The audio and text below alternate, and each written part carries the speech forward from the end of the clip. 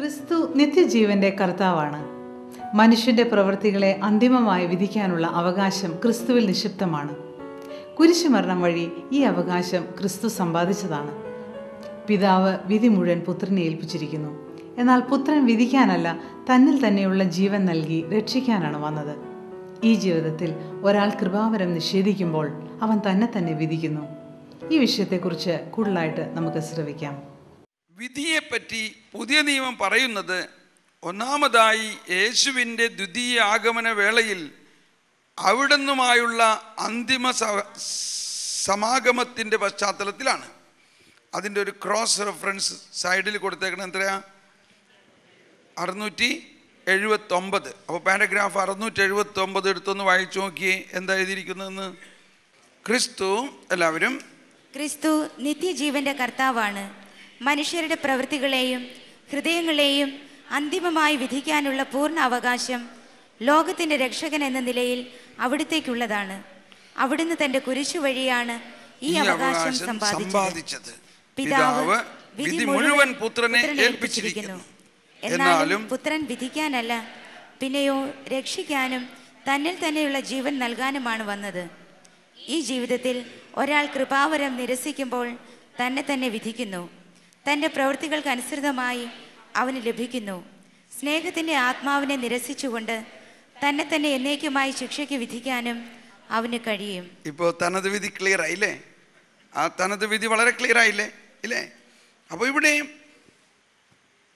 വചനങ്ങളുടെ connection നോക്കുക.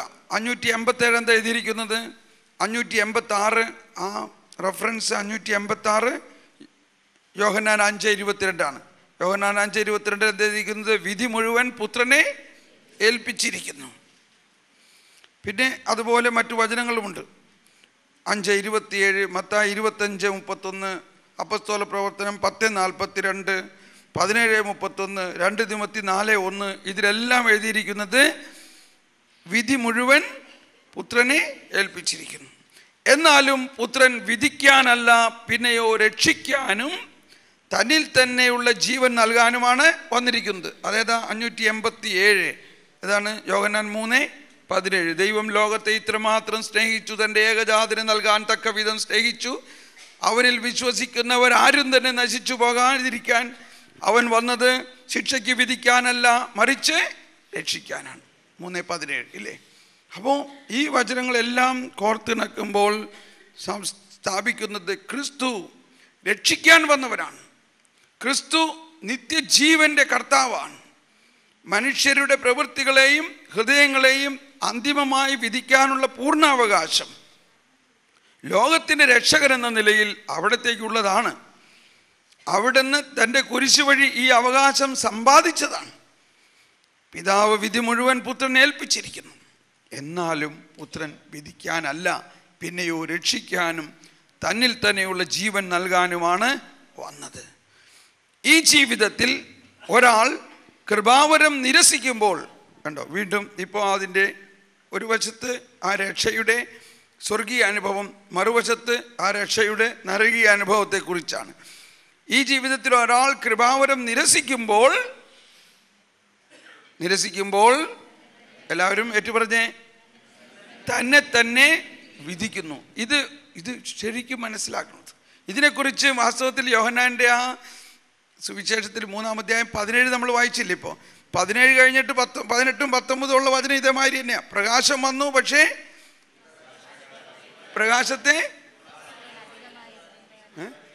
പ്രകാശം ലോകത്തിലേക്ക് വന്നിട്ടും മനുഷ്യർ പ്രകാശത്തേക്കാൾ അധികമായി അന്ധകാരത്തെ സ്നേഹിച്ചു. ഇത് ആരുടെ കുറ്റ? ഓക്കെ, തുടർന്ന് അടുത്തത് അത് തന്നെ. കാരണം അവരുടെ പ്രവൃത്തികൾ തിന്മ നിറഞ്ഞതായിരുന്നു. തിന്മ പ്രവർത്തിക്കുന്നവൻ പ്രകാശത്തെ വെറുക്കുന്നു. അവൻ്റെ പ്രവൃത്തികൾ വെളിപ്പെടാതിരിക്കുന്നതിന് അവൻ വെളിച്ചത്ത് വരുന്നുമില്ല. സത്യം പ്രവർത്തിക്കുന്നവൻ വെളിച്ചത്തിലേക്ക് വരുന്നു.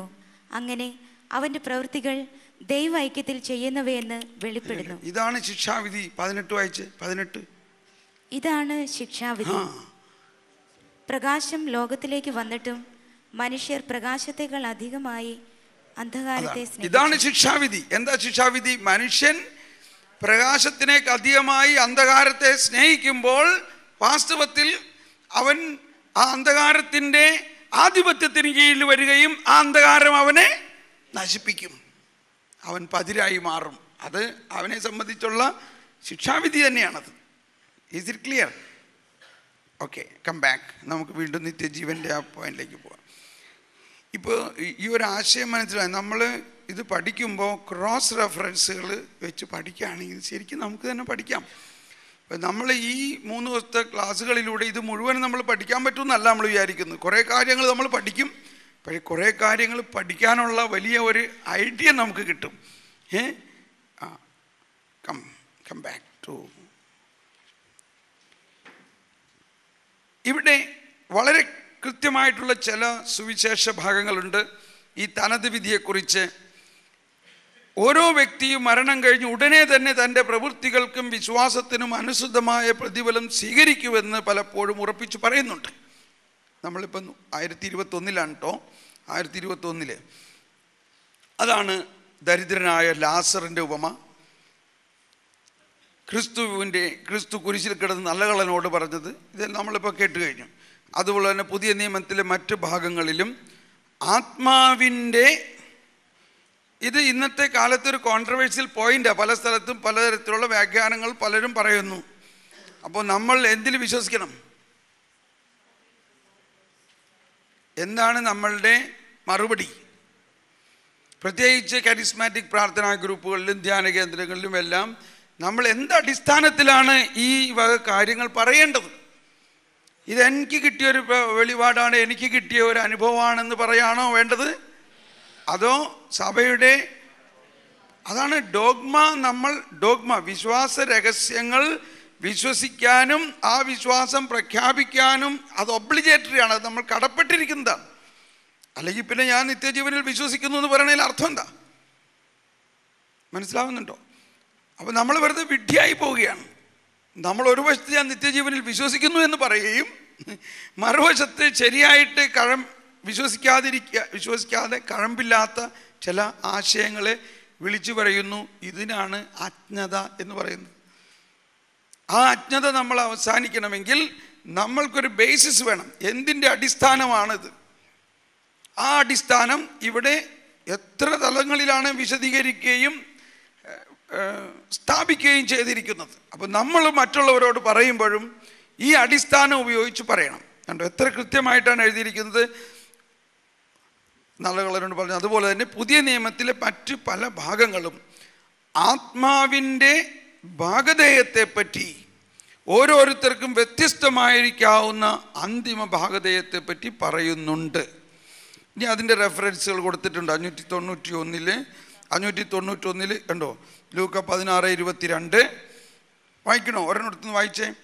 ലൂക്ക 16:22, 23, 43, മത്തായി 16:26, 2 കൊരിന്ത്യർ 5:8, ഫിലിപ്പിയർ 1:23, എബ്രായർ 9:27, 12:23. ഈ വചനങ്ങളിലെല്ലാം എഴുതിയിരിക്കുന്നത് ആ ആത്മാവിൻ്റെ ഭാഗധേയത്തെക്കുറിച്ചാണ്. ഏതെങ്കിലും ഒരെണ്ണം വായിച്ചേ. ലൂക്ക 16:22. ആ ദരിദ്രൻ മരിച്ചു. ദേവദൂതന്മാർ അവനെ അബ്രാഹത്തിന്റെ മടിയിലേക്ക് സംവഹിച്ചു. ആ ധനികനും മരിച്ചടക്കപ്പെട്ടു. അവൻ നരകത്തിൽ പീഡിപ്പിക്കപ്പെടുമ്പോൾ, ഇത് ലാസറാണല്ലോ അല്ലേ? ലാസറും തന്നെ അവൻ്റെ കാര്യം നമുക്കറിയാവുന്ന കാര്യമാണ്. ഓക്കെ, മത്തായി 16:26. ഒരുവൻ ലോകം മുഴുവൻ നേടിയാലും സ്വന്തം ആത്മാവിനെ നഷ്ടപ്പെടുത്തിയാൽ അവൻ എന്തു പ്രയോജനം? കേട്ടോ, ഇതൊക്കെ എത്ര ചരിത്ര പ്രധാനമായ, എത്ര ആത്മാക്കളെ മാനസാന്തരപ്പെടുത്തിയ വചനമാണ് ഇല്ലേ? എന്തുകൊണ്ടാണ് ആ വചനം ആത്മാക്കളെ മാനസാന്തരപ്പെടുത്തിയത്? ആ വചനത്തിൻ്റെ ഈ ആത്മീയ ഒരുവൻ്റെ ആത്മാവിൻ്റെ ഭാഗധേയത്തെക്കുറിച്ച് ജീവിക്കുന്ന സമയത്ത് ബോധ്യമുണ്ടാകുന്നുണ്ടല്ലേ അല്ലേ? അപ്പോൾ അങ്ങനെ ഒരു ദൈവഭയം, അങ്ങനെയുള്ളൊരു ജ്ഞാനം നമുക്ക് ഇവിടെ ജീവിച്ചിരിക്കുമ്പോൾ ഉണ്ടാകണം. ഒരിക്കലും ഒരു സഹോദരി വന്നിട്ട് പറയാണ്, ഞാൻ യേശുവിൽ വിശ്വസിക്കുന്നു, ഞാൻ എല്ലാ ഞായറാഴ്ച പള്ളിയിൽ പോകുന്നുണ്ട്, പ്രാർത്ഥിക്കുന്നുണ്ട്, പക്ഷേ എൻ്റെ സഹോദരി യേശുവിൽ വിശ്വസിക്കുന്നില്ല.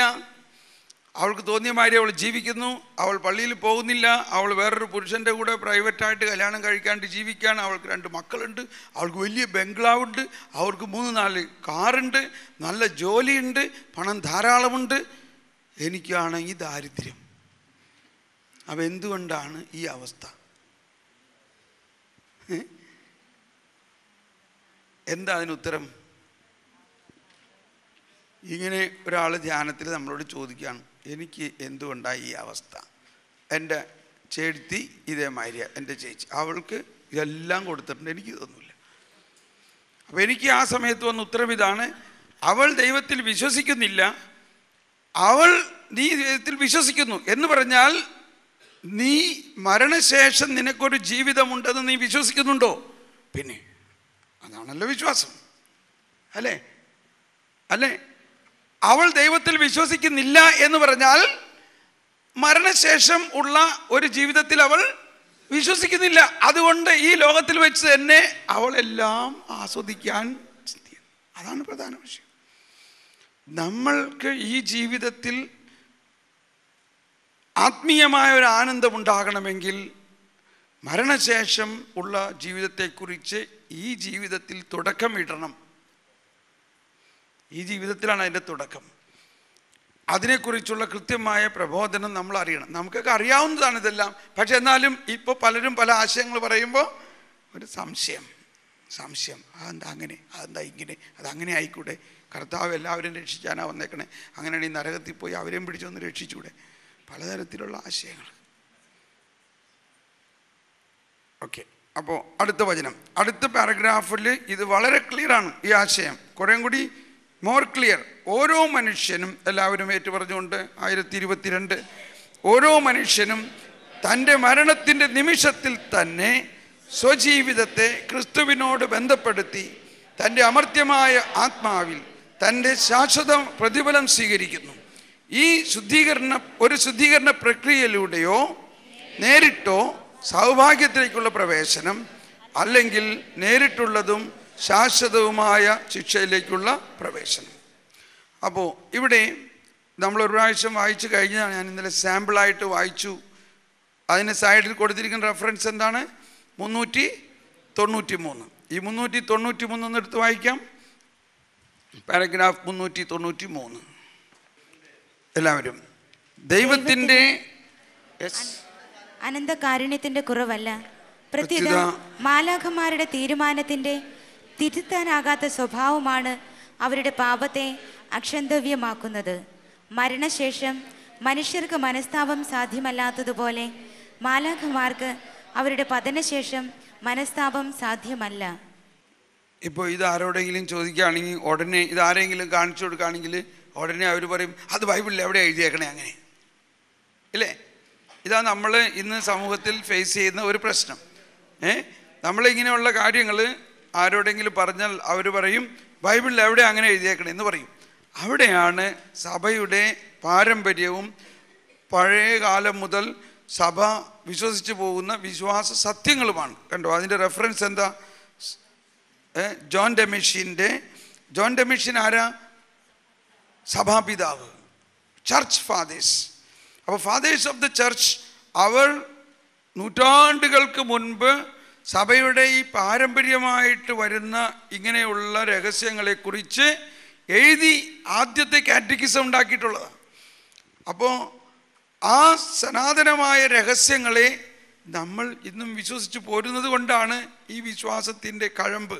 ഞാനിത് പറയുന്നത് പ്രാക്ടിക്കൽ പ്രോബ്ലമാണ്. നമ്മൾക്ക് ഇന്നുള്ള പ്രാക്ടിക്കൽ പ്രശ്നം എന്താ? എപ്പോഴും നമ്മളോട് ആൾക്കാർ തർക്കിക്കാൻ വരിക, ഇതെന്താ നിങ്ങൾ അങ്ങനെ ചെയ്യണത്, അങ്ങനെ ബൈബിളിൽ അവിടെ എഴുതിയേക്കണത്. നമ്മളെന്തെങ്കിലും ഇപ്പം ഇനി കാറ്റക്കിസം എടുത്ത് വ്യാഖ്യാനിച്ചു, കാറ്റക്കിസത്തിൽ ഇങ്ങനെ എഴുതിയേക്കണം, അപ്പോൾ പറയും അങ്ങനെ എഴുതിയിട്ടുണ്ടെങ്കിലും അതേപ്പറ്റി ബൈബിളിൽ എഴുതിയിട്ടില്ലല്ലോ. ഇങ്ങനെയുള്ള ചോദ്യം ഉണ്ടാവുക. അതുകൊണ്ടാണ് ഞാൻ ഈ പറന്നിലച്ഛനോട് പറഞ്ഞത്, അപ്പസ്തോലിക പാരമ്പര്യത്തെക്കുറിച്ച് നമ്മൾ ശരിക്കും മനസ്സിലാക്കണം. നമ്മൾ മനസ്സിലാക്കിയാൽ മതി. ഇതെല്ലാവരും നമുക്കെല്ലാം പഠിപ്പിക്കാൻ പറ്റില്ല. നമ്മളൊരു പ്രാവശ്യം പറയുക, പറഞ്ഞിട്ട് അവർക്ക് മനസ്സിലായില്ലെങ്കിൽ വിട്ടേക്കുക. കാരണം കർത്താവ് തന്നെ വിത്ത് വിതയ്ക്കാനാണ് നമ്മൾ പറഞ്ഞേക്കുന്നത്. വിത്ത് വിതയ്ക്കുക. ആ വിത്ത് ഒരു പക്ഷേ ഇന്നോ നാളെയോ കുറച്ച് ദിവസം കഴിഞ്ഞിട്ടായിരിക്കും ചിലപ്പോൾ മുളയ്ക്കുക, അല്ലെങ്കിൽ ചിലപ്പോൾ 5-6 വർഷം കഴിയുമ്പോഴായിരിക്കും അയാൾക്ക് തോന്നുന്നത്, അന്ന് അങ്ങേര് പറഞ്ഞതാ ശരി. പക്ഷെ നമ്മൾ പറയണം, സത്യം നമ്മൾ പറയണം. ആ സത്യം അവിടെ കിടന്ന് കിരികിരിന്ന് മുളച്ച് സാവധാനം സത്യം അവനെ സ്വതന്ത്രമാക്കും. നമ്മൾ പറയുന്നത് സത്യമാണ്. ആ സത്യം നമ്മൾ പറയുക എന്നുള്ളത് നമ്മുടെ ദൗത്യമാണ്. അവൻ വിശ്വസിക്കാനും അവന് വിശ്വസിക്കാൻ പറ്റിയ ആ സമയമാകുമ്പോൾ, രക്ഷയുടെ സമയമാകുമ്പോൾ അത് ബലം പുറപ്പെടുവിച്ചോളും.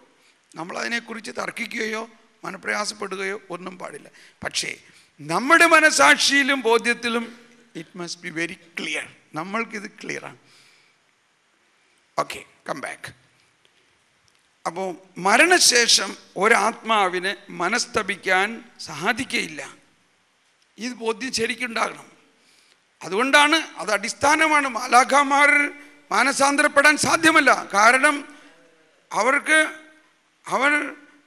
മാലാഖമാർക്ക് പതനശേഷം മനസ്തപിക്കുക സാധ്യമല്ല. എന്ന പോലെ മനുഷ്യൻ മരിച്ചു കഴിയുമ്പോൾ മാലാഖമാരുടെ മാതിരി ആത്മാവാണവൻ. അവിടെ മനസ്സില്ല, ശരീരമില്ല. ആ ആത്മാവിനെ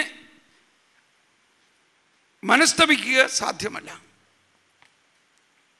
ഇത് ആർക്കെങ്കിലും മനസ്സിലാക്കാൻ ബുദ്ധിമുട്ടുണ്ടെങ്കിൽ പരിശുദ്ധാത്മാവെ എനിക്ക് അത് സഹായിക്കണേന്ന് പ്രാർത്ഥിക്കുമ്പോൾ പരിശുദ്ധാത്മാവ് നമ്മളെ സഹായിക്കണം.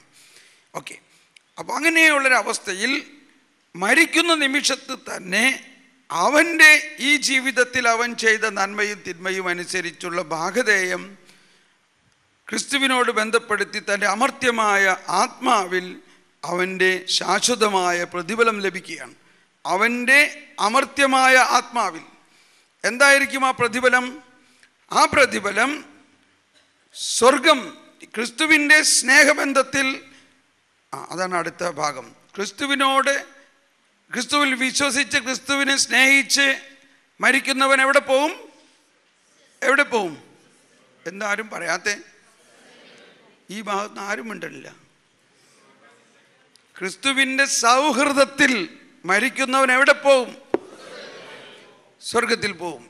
പക്ഷേ ഈ സ്വർഗത്തിലേക്ക് പെട്ടെന്ന് അങ്ങോട്ട് ചാടുവോ? അതാണ് അടുത്ത ഭാഗം. ശുദ്ധീകരണ സ്ഥലം എന്ന് പറയുന്നത് നമ്മൾ ഓക്കെ ജസ്റ്റ് അതിനെക്കുറിച്ചൊന്ന് പറയാം, എന്നിട്ട് നമുക്കത് വായിക്കാം. അപ്പോൾ ആ സ്വർഗം എന്നത് ത്രിത്വമായിട്ടുള്ള സമ്പൂർണ്ണ ലയനമാണ്. ആ ത്രിത്വമായിട്ടുള്ള സമ്പൂർണ്ണ ലയനത്തിലേക്ക് ഒരു ആത്മാവ് പോകണമെങ്കിൽ ആ ആത്മാവ് അതുപോലെ സമ്പൂർണ്ണമായി ശുദ്ധീകരിക്കപ്പെടണം. ത്രിത്വം ഏതുപോലെ പരിശുദ്ധമാണോ അതുപോലെ ആത്മാവ് പരിശുദ്ധമായിരിക്കണം. ഇത് നമ്മുടെ ജീവിക്കുന്ന കാലഘട്ടത്തിൽ ഈ പരിശുദ്ധി ഉണ്ടാവുക പൂർണ്ണമായിട്ട് ശരീരം നമ്മളോട് ഒപ്പമുള്ളപ്പോൾ ഈ പൂർണ്ണ പരിശുദ്ധി കിട്ടുക ബുദ്ധിമുട്ടാണ്. അപ്പോൾ പൂർണ്ണ പരിശുദ്ധി കിട്ടണമെങ്കിൽ എന്ത് വേണം? ശരീരം പോണം. എപ്പോഴായി ശരീരം പോണേ? മരിച്ചു കഴിയുമ്പോൾ. പിന്നെ മരിച്ചു കഴിയുമ്പോൾ ശരീരം കൊണ്ട് പാപം ചെയ്യാൻ പറ്റുമോ? ഇല്ലേ? മരിച്ചു കഴിഞ്ഞാൽ പിന്നെ ആ വ്യക്തിക്ക് പാപം ചെയ്യാൻ പറ്റുമോ? പറ്റില്ല. അപ്പം വിശദീകരിച്ചാൽ ശരിക്കും വിശദീകരിക്കും. അല്ലെങ്കിൽ വിശദീകരിച്ച് കഴിഞ്ഞാൽ ഇന്ന് വിശദീകരിക്കും, വൈകുന്നേരം പാപം ചെയ്യും, പിന്നെ വിശദീകരിക്കും, പിന്നെ പാപം ചെയ്യും. മനസ്സ് ചിന്തകളിലൂടെ പൂർണ്ണ വിശുദ്ധീകരണം നടക്കുന്നില്ല. അപ്പോൾ ആ വിശുദ്ധീകരണ പ്രക്രിയ ഒരു വ്യക്തി മരിച്ചു കഴിയുമ്പോൾ വളരെ നല്ല രീതിയിലൊക്കെ ജീവിച്ചവരായാലും എന്തെങ്കിലും ചെറിയ കാര്യങ്ങളിൽ വിശുദ്ധീകരണം ഇനിയും ആവശ്യമുണ്ടാകും. ആ വിശുദ്ധീകരണ പ്രക്രിയയിലൂടെ കടന്നു പോയാൽ ആ വ്യക്തി സ്വർഗത്തിലേക്ക് തിരഞ്ഞെടുക്കപ്പെട്ടിരിക്കുന്നു. ആ സ്വർഗത്തിലേക്ക് പോകുന്ന വഴിക്ക് അവനെ പൂർണ്ണമായി വിശുദ്ധീകരിച്ചാലേ അങ്ങോട്ട് ചെന്ന് ചേരാൻ പറ്റുകയുള്ളൂ. അപ്പോൾ ആരാണ് ശുദ്ധീകരണ സ്ഥലത്തിലുള്ളവരെല്ലാവരും? സ്വർഗത്തിലേക്ക് തിരഞ്ഞെടുക്കപ്പെട്ടവരാണ്. ശുദ്ധീകരണ സ്ഥലം കഴിഞ്ഞിട്ട് പിന്നെ നരകത്തിൽ ആരും പോകുന്നില്ല. അവർ ശുദ്ധീകരണ സ്ഥലത്തിലുള്ളവർ. ഒന്ന് വായിച്ചൊന്ന് കർത്താവേ. ഇനി സ്വർഗം വായിക്കും. 1023. ദൈവത്തിന്റെ കൃപാവരത്തിലും സൗഹൃദത്തിലും മരിക്കുകയും പൂർണ്ണമായി വിശുദ്ധീകരിക്കപ്പെടുകയും ചെയ്യുന്നവർ ക്രിസ്തുവിനോട് കൂടെ എന്നേക്കും ജീവിക്കുന്നു. അവർ എന്നേക്കും ദൈവത്തെ പോലെയാണ്. എന്തെന്നാൽ അവിടുന്ന് ആയിരിക്കുന്നത് പോലെ അവർ അവിടുത്തെ മുഖാമുഖം കാണുന്നു. ഓക്കെ, സ്വർഗം എന്താണെന്ന് പറയാം. 1024. എന്താണ് ഈ സ്വർഗം? 1024. എല്ലാവരും ശബ്ദമുയർത്തി. പരിശുദ്ധ ത്രിത്വത്തോടൊപ്പമുള്ള പൂർണ്ണമായ ഈ ജീവിതം കന്യാമറിയത്തോടും മാലാഖമാരോടും എല്ലാ വിശുദ്ധരോടൊപ്പമുള്ള ത്രിത്വത്തോടുള്ള ജീവന്റെയും സ്നേഹത്തിൻ്റെയും സംസർഗം സ്വർഗമെന്ന് വിളിക്കപ്പെടുന്നു. ഇതിനെക്കുറിച്ച് പരിശുദ്ധ പിതാവ് ഒരു ലേഖനത്തിൽ എഴുതിയിട്ടുണ്ട്.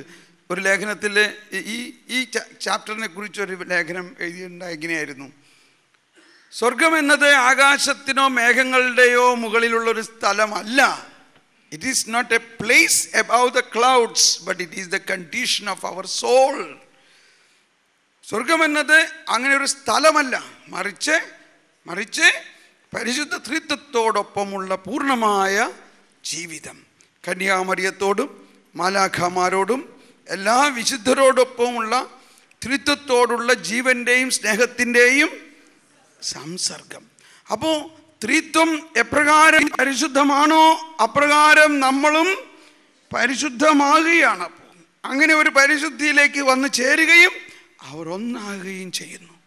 അപ്പോൾ സ്വർഗം എന്നത് ത്രിത്വവുമായിട്ടുള്ള സമ്പൂർണ്ണ ലയനവും ആ ത്രിത്വാത്മകമായ ജീവിതത്തിലുള്ള പൂർണ്ണ സന്തോഷവുമാണ്.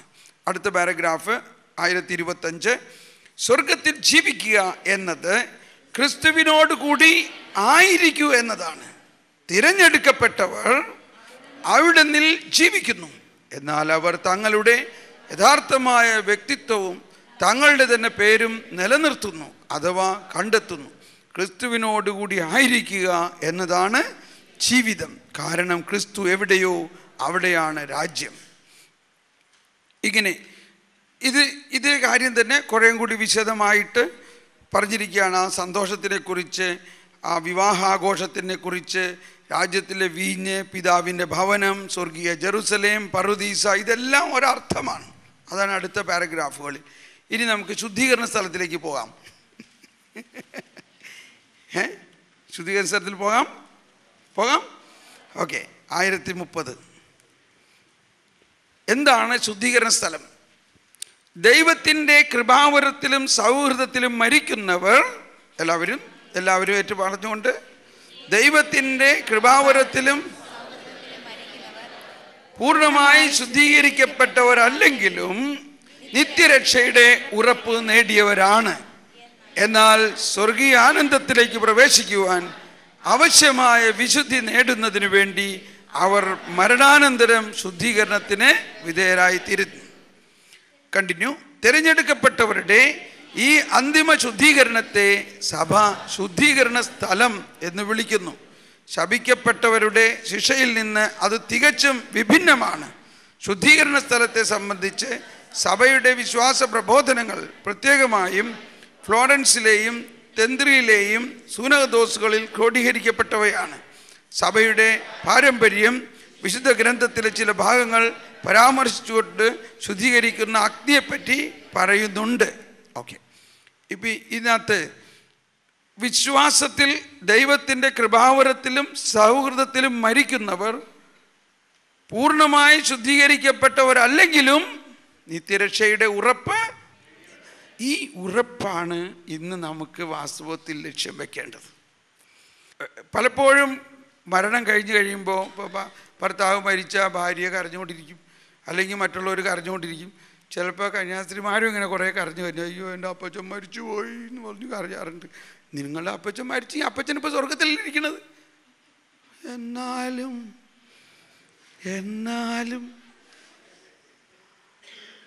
എൻ്റെ അപ്പച്ചനല്ലേ, ഞാനൊരു 1-2 വർഷം ഒന്ന് കരഞ്ഞില്ലെങ്കിൽ എനിക്കൊരു സുഖമാവോ എന്ന മാതിരിയാണ്. ഒരു സഹോദരി മദ്രാസിൽ നിന്ന് വന്നു, ഭയങ്കര പ്രയാസം മനസ്സിന്. 1 വർഷം മുമ്പ് ഭർത്താവ് മരിച്ചു. അപ്പോൾ കരച്ചിലാണ് ഇപ്പോഴും. എന്താ പ്രയാസം? അല്ല, അങ്ങേരിപ്പം എവിടെയാ? മനസ്സിലായ? കരയണേൻ്റെ കാര്യം അതാ. എന്തായിരുന്നു? ഇവിടെയാണ് നമ്മുടെ വിശ്വാസം. എനിക്ക് മനസ്സിലാവുന്നത് നമ്മളുടെ വിശ്വാസത്തിൻ്റെ പൊള്ളത്തരം മനസ്സിലാവുന്നത് നമ്മുടെ ശരിക്കും സ്വന്തക്കാർ മരിക്കുമ്പോൾ നമ്മുടെ മനസ്സ് നിലപാടനുസരിച്ചാണ് ശരിക്കും നമ്മുടെ വിശ്വാസത്തിൻ്റെ മാറ്റ്. നമുക്കൊരു ഉറപ്പില്ല അവരെവിടെയാണെന്നും. എന്ത് തരത്തിലാണ് ഉറപ്പ് ഇവിടെ കിട്ടേണ്ടത്? നമുക്ക് അവിടെ ആരെങ്കിലും കടലാസ് എഴുതി തരുമോ? ഉറപ്പ് കിട്ടേണ്ടത് നമ്മുടെ വിശ്വാസം അനുസരിച്ചാണ്.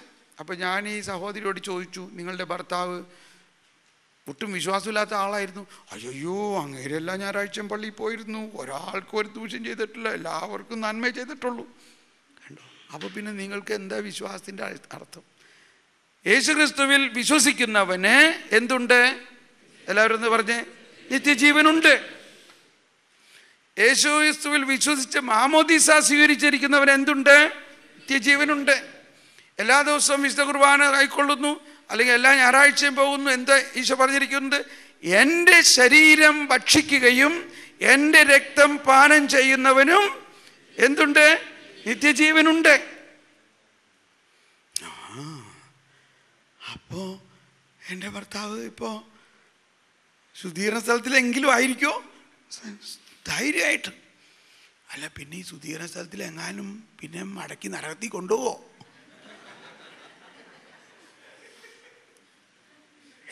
അപ്പം ഞാൻ ഈ കാറ്റഗിസം എടുത്ത് ഈ പേജുകൾ സെറോക്സ് ചെയ്ത് അവർക്ക് കൊടുത്ത് വെച്ചോ, കയ്യിൽ ഇടയ്ക്കിടയ്ക്കൊന്ന് വായിക്കി ഇല്ലേ. ഇനി ഇത് നാലാൾ വേറെ പറഞ്ഞിട്ട് പറയുമ്പോൾ വിശ്വാസക്കുറവുണ്ടായാലോ എന്ന് ചോദിച്ചാൽ ഈ പേജ് സെറോക്സ് ചെയ്ത ആളുടെ കയ്യിലങ്ങ് പിടിപ്പിച്ചു കണ്ടു. ഇത് മനസ്സിലാക്കരുത്. അപ്പോൾ നമ്മൾ ഒരു വ്യക്തി ഈ ലോകത്തിൽ ജീവിച്ചിരിക്കുമ്പോൾ ആ വ്യക്തിക്കുണ്ടായ വിശ്വാസവും ആ വ്യക്തി ചെയ്ത നല്ല കാര്യങ്ങളും വെച്ച് നമുക്ക് ഇത്രയും ഉറപ്പുണ്ടാകാൻ സാധിക്കണം.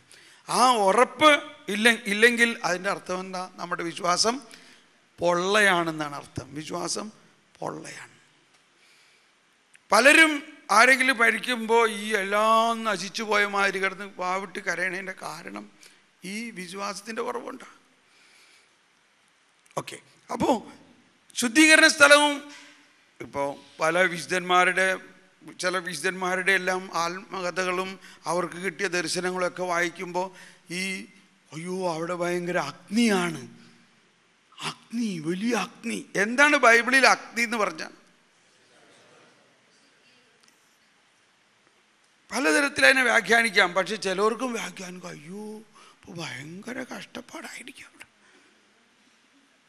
അങ്ങനെ ചിലർ വ്യാഖ്യാനിക്കുന്നുണ്ട്. പക്ഷേ ഇപ്പോൾ ഈ പ്രബോധനങ്ങളും മറ്റു പല പ്രബോധനങ്ങളും വെച്ച് നോക്കുമ്പോൾ ഈ ശുദ്ധീകരണം എന്ന് പറയുന്നത് യേശുവിൻ്റെ യേശു നൽകിയിരിക്കുന്ന രക്ഷാകര പദ്ധതി, ദൈവത്തിൻ്റെ രക്ഷാകര പദ്ധതിയിൽ ഉൾപ്പെട്ട ഒരു ഭാഗമാണ്. അതിനുവേണ്ടി ഈശോ തന്നെ പ്രാർത്ഥിക്കുകയും ഈശോ തന്നെ ജീവൻ ബലിയർപ്പിക്കുകയും ഈശോയുടെ ഉയർപ്പിലൂടെയാണ് ഇത് സംഭവിക്കുന്നത്. അപ്പോൾ നമ്മൾ ചെയ്യണ ആചാരാനുഷ്ഠാനങ്ങൾ ചെയ്തോ. പക്ഷേ എന്തുകൊണ്ടാണ് ആചാരാനുഷ്ഠാനങ്ങൾ ചെയ്യുമ്പോൾ ഇത് നടക്കുന്നത്? ഉടമ്പടി പ്രകാരം കർത്താവ് ബലിയർപ്പിച്ച് കർത്താവ് രക്ഷയുടെ സംവിധാനം ഉണ്ടാക്കിയേക്കണോണ്ടല്ലേ. നമ്മളിവിടെ കിടന്ന് സർക്കസ് പഴകിയതുകൊണ്ടാണോ? അപ്പോൾ നമ്മുടെ ആചാരാനുഷ്ഠാനങ്ങളല്ല അവരെ ശുദ്ധീകരിക്കുന്നത്, കർത്താവാണ് അവരെ ശുദ്ധീകരിക്കുന്നത്. പക്ഷേ നമ്മൾ പ്രാർത്ഥിക്കണം. നമ്മൾ പ്രാർത്ഥിക്കുമ്പോൾ നമുക്ക് ഈ ബോധ്യമുണ്ടാകണം, നമ്മൾ അവർക്ക് വേണ്ടി പ്രാർത്ഥിക്കണം തീർച്ചയായിട്ടും. പക്ഷേ അതിലൂടെ അവർ ശുദ്ധീകരിക്കപ്പെടും, അവർ തീർച്ചയായിട്ടും സ്വർഗത്തിലേക്ക് നിത്യജീവൻ ലഭിക്കും എന്ന ഉറപ്പ് നമുക്കുണ്ടാകണം. ആർക്കെങ്കിലും പറയാൻ പറ്റുമോ ഇന്ന ആൾ നരകത്തിൽ പോകുന്നു? ആർക്കും പറയാൻ പറ്റില്ല. ഒരാൾ ഒട്ടും വിശ്വാസം ഉണ്ടായിരുന്നില്ല, വലിയ പടും പാപങ്ങൾ ചെയ്ത് ജീവിച്ച ആളാണ്. ഒരു കാരണവശാലും നമ്മൾക്ക് ഈ പറഞ്ഞ ബോധ്യം അനുസരിച്ച് നമുക്ക് പറയാൻ പറ്റില്ല അയാൾ സ്വർഗത്തിൽ പോകുമെന്ന്. പക്ഷെ നമുക്ക് പറയാൻ പറ്റുമോ നരകത്തിൽ പോയിന്ന്? മനസ്സിലായോ? പറയാൻ പറ്റില്ല. കാരണം അവന് അന്ത്യശ്വാസം വലിക്കണ നേരത്ത് ഒന്ന് കർത്താവിനെ വിളിച്ചാൽ മതി. വിശുദ്ധ കൊച്ചുത്രേസ്യ പുണ്യവതിയുടെ ആ മധ്യസ്ഥ പ്രാർത്ഥനയുടെ വിളിയുടെ തന്നെ വലിയ രഹസ്യം 14 വയസ്സുള്ളപ്പോൾ എന്താ പേര്, ഫ്രാൻസിനി എന്ന ഭീകരനായ ട്രിപ്പിൾ മർഡർ കേസിൽ പ്രതിയായി ക്യാപിറ്റൽ പണിഷ്മെൻറ്റിന് വിധിച്ച ഒരാൾക്ക് വേണ്ടി കൊച്ചു പെണ്ണ് പ്രാർത്ഥിക്കാൻ തുടങ്ങി. ഏത് കൊച്ചു പെണ്ണ്? ഈ 14 വയസ്സുള്ള ഈ പെൺകൊച്ച്. കർത്താവേ, ഞാൻ ഇത്രയും സ്നേഹം നിന്നോട്, നീ എന്നെ ഇത്രയും സ്നേഹിക്കുന്നു, നീ എൻ്റെ കണ്ണുനീര് കാണാതിരിക്കുമോ? ഫ്രാൻസിനെ ഇതാ തൂക്കിക്കൊല്ലാൻ പോവുകയാണ്. അയാൾ കുമ്പസാരിച്ചിട്ടില്ല, അയാൾക്ക് മാനസാന്തരം ഉണ്ടായിട്ടില്ല. അയാളുടെ ആത്മാവിലേക്ക് ഒരു തുള്ളി കൃപ ഒഴുക്കി അയാളുടെ ആത്മാവിനെ മാനസാന്തരപ്പെടുത്തണേ, അയാളുടെ ആത്മാവിൻ്റെ മേൽ കൃപ കാണിക്കണേ. കർത്താവിനെ കൂട്ടിലാക്കിയ മര്യാദയിലെ കർത്താവിനെ. ഇവിടെയാണ് മധ്യസ്ഥ പ്രാർത്ഥനയുടെ ശക്തി. അവസാനം നാളെ ഫ്രാൻസിനിയെ തൂക്കിക്കൊല്ലാൻ പോവുകയാണ്. കൊച്ചുത്രേസ്യ മുട്ടുകുത്തി കണ്ണീരൊഴുക്കി പ്രാർത്ഥിക്കാൻ തുടങ്ങി. എനിക്ക് എന്തെങ്കിലും ഒരു അടയാളം തരണമെന്ന് വരെ പറഞ്ഞു. എനിക്ക് നീ അവനെ രക്ഷിക്കണം, എനിക്ക് അതിനെക്കുറിച്ചൊരു അടയാളം വരെ തരണമെന്ന് വരെ മുട്ടിപ്പായി. ഫ്രാൻസിനെ കൊല്ലണ ആ പണിഷ്മെൻറ്റ് നടപ്പാക്കണ സമയം ഇതാ ആരാചാരന്മാർ കൊലമരത്തിലേക്ക് കൊണ്ടുപോയി കഴുത്തിൽ കയറിട്ടു. എന്നിട്ടും ഒരനക്കൂല ആശാന്. അപ്പോൾ നിയമം അനുസരിച്ച് ചാപ്ലിൻ മുമ്പിൽ ഒരു കുരിശും പിടിച്ച് നിൽക്കണമെന്നുള്ളതാണ് ഓരോ ക്രിസ്ത്യാനിനെയും തൂക്കിക്കൊള്ളാൻ നേരത്ത്. ആരാചാരൻ ചോദിക്കും, നിനക്ക് അവസാനമായിട്ട് എന്തെങ്കിലും ആഗ്രഹമുണ്ടോ? അപ്പോഴും പക്ഷേ ആ സമയം പെട്ടെന്ന് കണ്ണ് ആ കുരിശിൽപ്പെട്ടു കണ്ടു. ആ കപ്ലാൻ അച്ഛൻ്റെ കയ്യിലിരിക്കുന്ന കുരിശിൽ കണ്ണു വീണു. നോട്ടം ആ കുരിശിലേക്ക് സൂക്ഷിച്ചു നോക്കി. അയാൾ തൻ്റെ കൈ നീട്ടി. അച്ഛൻ ആ കുരിശ് അയാളുടെ കൈ കൊടുത്തു. ആ കുരിശെ സൂക്ഷിച്ചു നോക്കിയിട്ട് ഉമ്മ വെച്ചു. കണ്ണിൽ നിന്നും 2 തുള്ളി കണ്ണുനീർ വീണു. കുരിശ് മടക്കി കൊടുത്തു. Praise the Lord. ഹല്ലേലൂയ. ഇതാണ് ക്രിസ്തീയ ആധ്യാത്മികത. അയാൾ മരിച്ചു, അയാളെ കൊന്നു. പക്ഷെ ഈ കാര്യം പിറ്റേ ദിവസത്തെ പേപ്പറിലുണ്ടായി. ഈ പേപ്പർ കിട്ടിയോടുകൂടി കൊച്ചു ത്രേസ്യ കിടന്ന് തുള്ളിച്ചാടാൻ തുടങ്ങുന്നവരാണ്. തുള്ളിച്ചാടയും കൊച്ചുത്രേസ്യയ്ക്ക് സന്തോഷം കൊണ്ട് കണ്ണുനീരൊഴുക്കി പേപ്പർ മുഴുവനും നനഞ്ഞു. അതാണ് 14കാരിയുടെ വിശ്വാസം. മനസ്സിലാക്കി? ഇതുപോലെ ഒരു വിശ്വാസം നമുക്ക് ഈ ജീവിതത്തെക്കുറിച്ചും ഈ സ്വർഗം നേടുന്നതിനെക്കുറിച്ചും ഉണ്ടാകും.